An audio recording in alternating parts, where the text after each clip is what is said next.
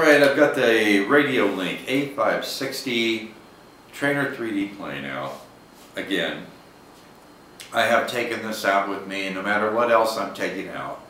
I have taken out this A560 the last 4 or 5 flight sessions that I've had, and I named this one lesson number 1, performing a hover. And I'm a novice with 3D planes. I'm having an absolute blast with this 3D trainer. I know there's got to be other novices out there, you know, with 3D planes. So whenever I discover something that has really helped me out in flying a 3D plane, I will publish it video as a lesson. So normally what I would do when I was trying to hover the plane is I would get it into a vertical position. You know, I would gas it up, get it into a vertical position, and then on the transmitter I would try and find my throttle setting to where, you know, it would stay at a level altitude, at a stable altitude, where it wasn't climbing and it wasn't descending, and that's kind of hard to do. What I found was doing that, the plane would really drift all over the place. You know, it would want to fall over whenever I did that. So the last time I had it out, I was really determined that I was going to improve my hovering skills. So, and just through trial and error, I was just trying different things to see if I could improve my ability to hover the plane.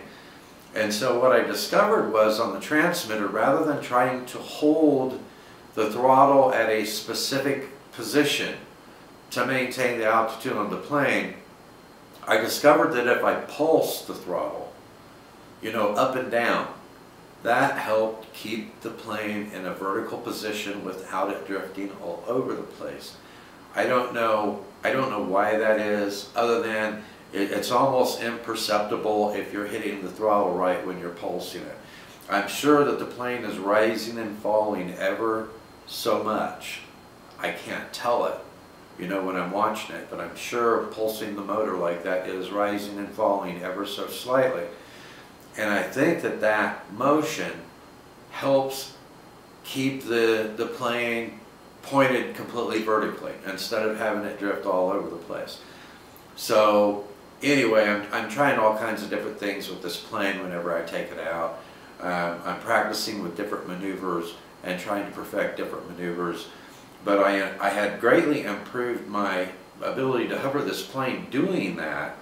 So I thought I would pass this as information on to you. So I think that I want to show you this video, and you'll see a couple of times where I hover the plane and I'm able to maintain the altitude pretty well, you know, pulsing the throttle that way, and I'm able to use the ailerons to rotate the plane around the axis, and it's pretty stable the whole time. I was really, you know, excited finally being able to do that. Now I'm still not comfortable hovering it at a low altitude, so it's at a pretty high altitude. In case I screw up, I've got plenty of room and altitude to catch it if I really screw up.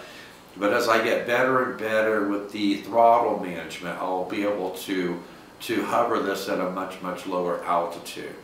But anyway, I wanted you to see this, and I wanted to give you that tip on performing a hover, because it made it so much easier for me to be able to do it that way. So anyway, I'll see you out at the field. We'll put it in the air, and I'll show you. You'll see a couple of pretty long hovers with it, and being able to rotate and pivot around that vertical axis. So see you out there, launching.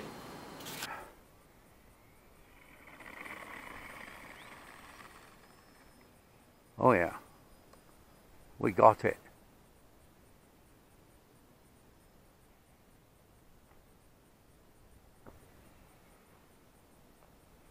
Doesn't that look graceful in the air?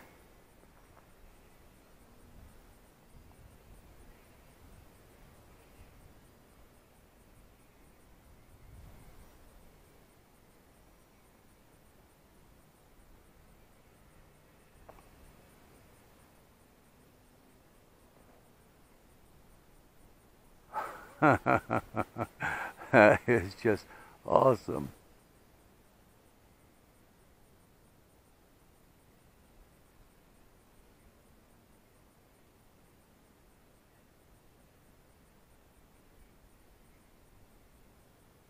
I'm getting a little bit better at hovering.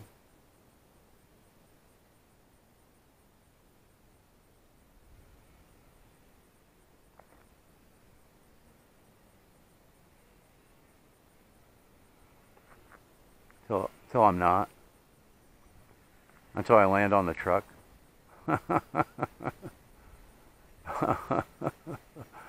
That is so darn cool.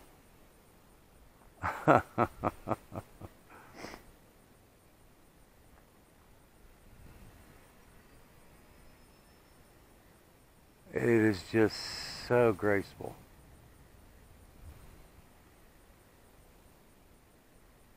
Let's try something else here.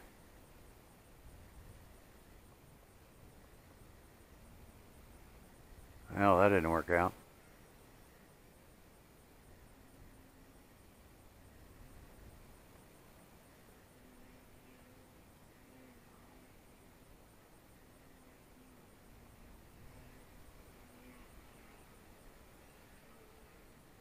With a dry flat spin with it once.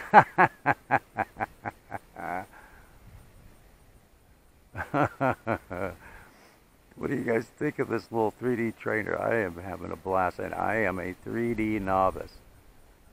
That is so cool.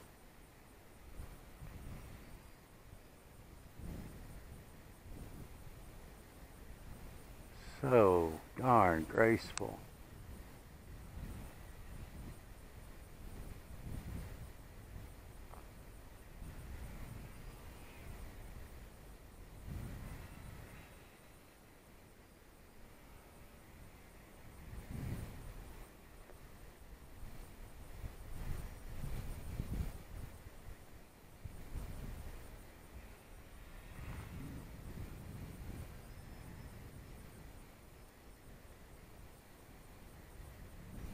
Hey, isn't that awesome?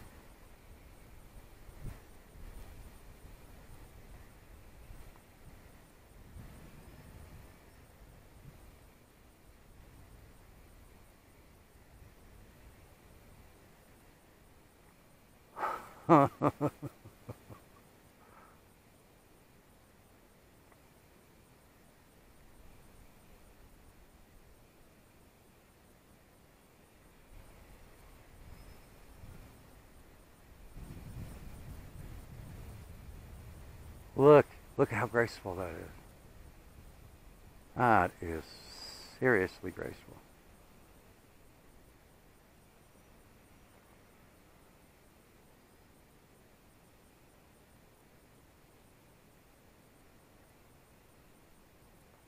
Absolutely fantastic.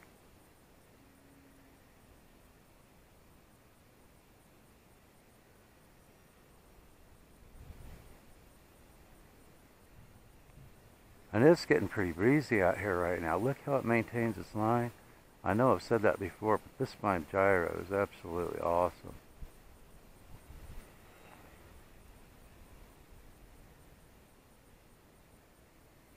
And wind mitigation mode, and that's how I like to land it too.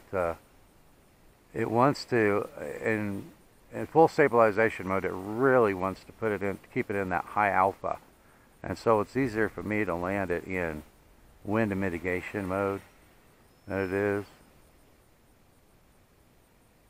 full stabilization mode. But that is so graceful. I have to keep reminding myself to get out of the throttle, because these 3D planes, they don't like to fly fast. They like to fly slow, and they like to maneuver slowly. Look at that. I don't think we've tried a stall turn yet, have we? Awesome. Absolutely awesome.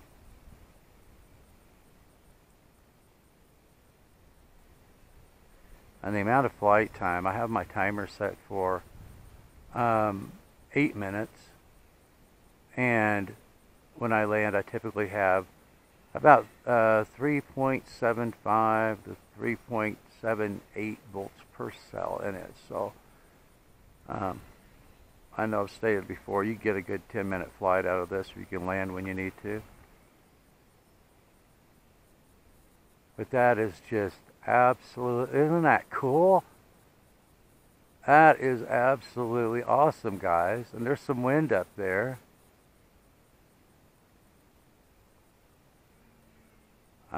I've definitely improved my hovering skills. So now it'll be time to work on some other things, but I really wanted to get to the point where I could hover halfway decent.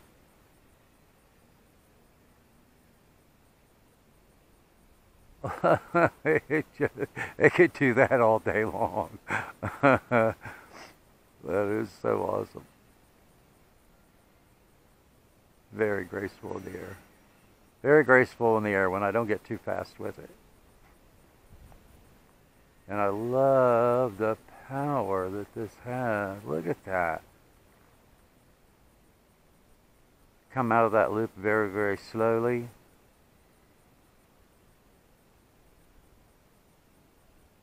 I think I'm always going to have a 3D plane in my hangar from now on. I mean, I'm going to have at least one.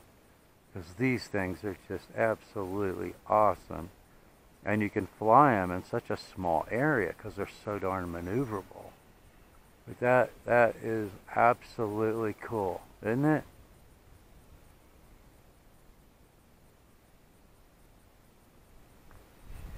Absolutely cool.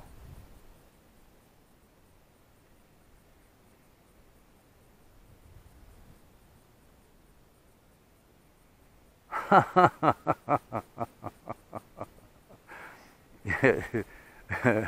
3D planes definitely defy gravity. That is so cool.